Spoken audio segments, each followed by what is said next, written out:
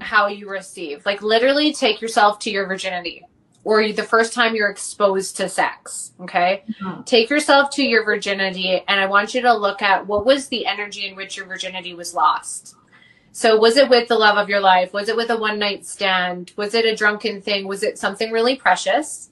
Okay. And this is usually where your good girl or bad girl was born. Okay. So for example, if you were a good girl, maybe it was like your boyfriend.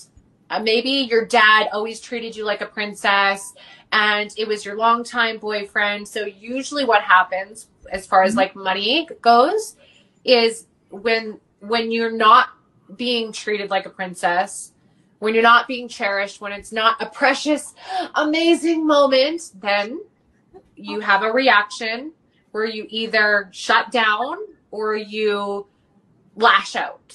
So when you're not getting your way, this is a good thing for entrepreneurs.